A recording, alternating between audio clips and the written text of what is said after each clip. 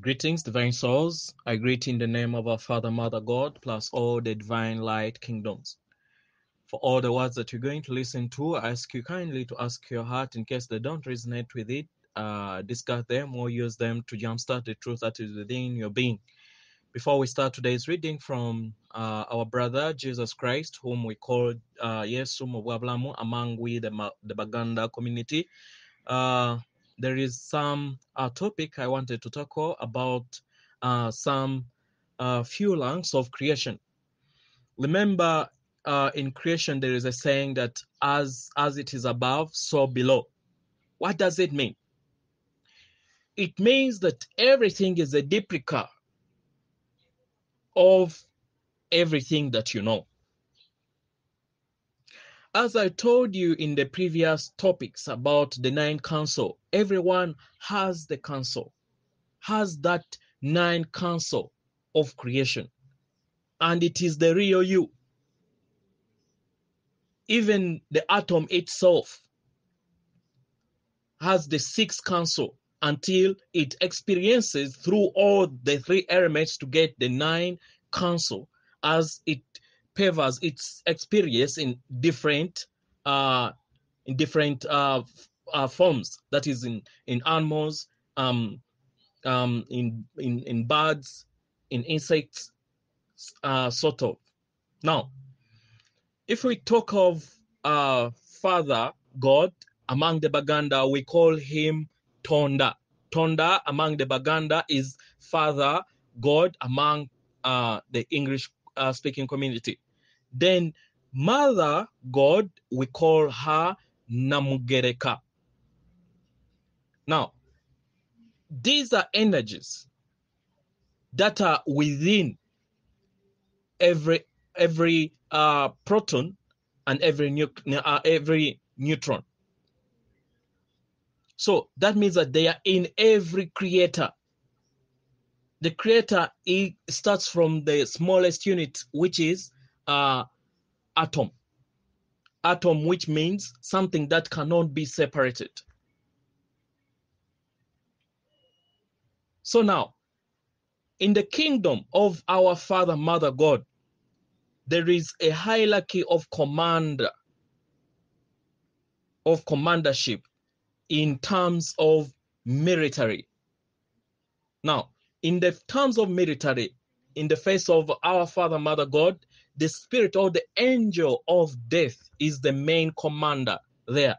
And it is the same spirit that transfers into the angel of wildness.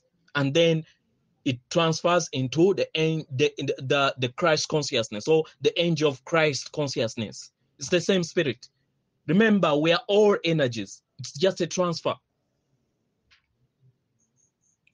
And now, in the kingdom of the Christ consciousness, whom we call Christ, or among the Baganda, whom we call Bulamu, then Archangel Lucifer. Though I didn't want to talk about the secretaryship, but Archangel Lucifer is his personal secretary. Now, for the high command, I mean the commander in chief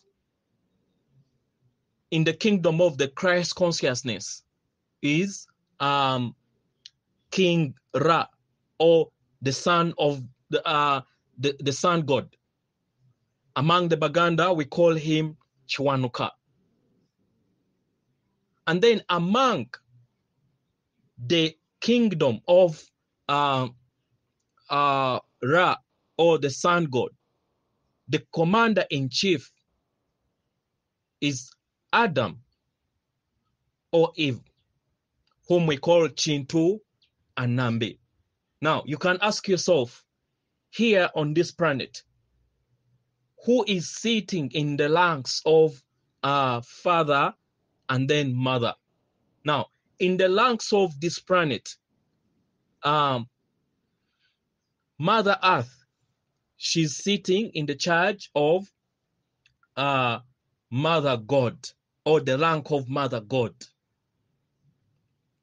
And then Father God, it's the Son God that sits in that rank. on this planet. That goes way back and up to yourself. Yourself also. The one in charge of your kingdom. It's in the heart. Before you discover your soul, both father and mother settle in the heart. And now when you discover and you start uplifting your powers, then father moves to create the sun within your chest or your heart chakra. And then mother stays in the heart, but they are in the same position of creation. Now overseen by what we call the one.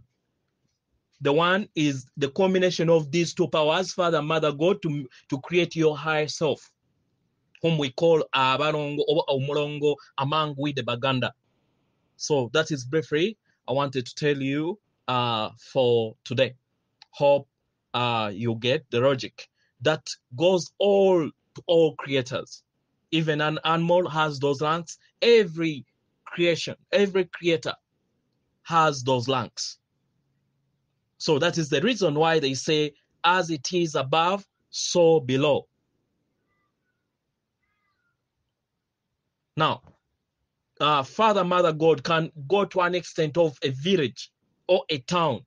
It's just a summation of the energies of Father, Mother, God within each entity in that country or that city or that village to create an entity called Father, Mother, God, or the owner of that village. The same goes also to the Elohims which are within you to create the major Elohim that is in charge of that city or your town to make the council of 9. It starts from the gods within that locality. All right. The title is you have chosen to limit your full awareness. Greetings. I'm Jesus Christ, your brother. As you are all aware, humanity is at a major moment of change, a turning point in its spiritual evolution, a massive moment of growth. It's long planned, awakening from unreality, with which it is engaging wholeheartedly as most purposefully intended from the instant in which it appears that separation occurred. The unreal has always been unreal because of your most powerful creative abilities as the divine children of God. It has from the first instance in which you collectively constructed it, seemingly absolutely real, which was your intent in the decision and choice to concoct it. Now, you have decided that enough is enough. Separation, division, disagreement, and conflict have shown themselves to be insane ways in which to engage with one another. Very frequently causing you untold pain and suffering. So you have chosen this moment to let it go all and awaken into the internal and infinitely loving presence of Father, Mother, God. For us in the non-physical realm, this is a moment of unalterable joy. Finally, you are realizing you are releasing your intense greed on everything, truly on nothing. That brings you only pain, but pain and suffering, and are in the process of returning home, as in the parable of the prodigal son, to a most magnificent welcome. Home is where you belong, where you are always ultimately and completely welcome, and is a state of existence from which you have never departed, even for an instant. Why? Simply because there is nowhere else.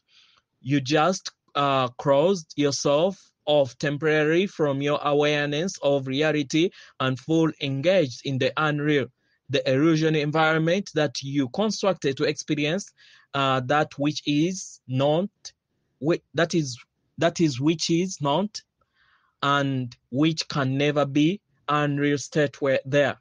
Love is constantly sought instead of being constantly experienced. It is time to awaken from the dream of pain and separation, and humanity is now collectively engaging in doing so. You cannot fail to awaken because your awakened state is all that exists. Being awake is to know yourself as one with source constantly and without any possibility of interruption. Nevertheless, to say it is a state of supreme joy in which there are no needs of any kind, and in which your magnificent creative abilities are fully engaged in adding to the joyful harmony that is all, that is all. All is all, and it is infinite perfection in every aspect of itself, as it shares and exits itself with itself, and that is who you are. Yes, you are one, an individual, which provides the perfect way to engage with and interact with love, your nature of oneness and all. Words just cannot possibly express what I am attempting to express here. But when you awaken, all will be absolutely crystal clear and only infinitely brighter and brilliant. The light that is love, that is God, that is you. It is quite impossible for you to conceive of this state of being while you choose to remain in form, which is a choice you made, and you can and will reverse it.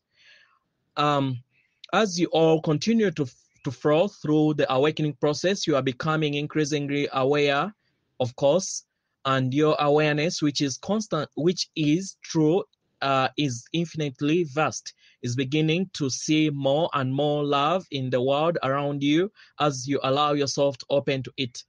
That awareness has always been with you because it is you. It is consciousness. However, while experiencing life in unreality, you have chosen to anonymously limit your full awareness by focusing on the only details of the state that you experience through your life form. Individual pieces of the seemingly vast jigsaw puzzle that life in form appears to be, and which you each person extract from the state and identity with. Doing so confirms for you your belief that you are all separate from one another, and confirms for you that the almost constant underlying sense that by being alone you are in danger from those others. Having experienced trauma in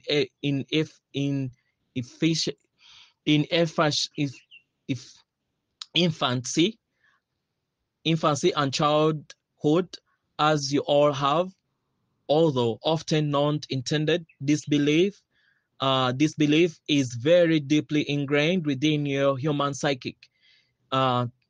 This why you lack trust in and have doubts about the authenticity of Father, Mother, God, infinite and eternal love for you. The way forward from these doubts is to go within and invite and allow love in which you are enveloped to embrace you fully, so that you can sense and feel it. Then your doubt will cease and fade as your truth feels the love reality.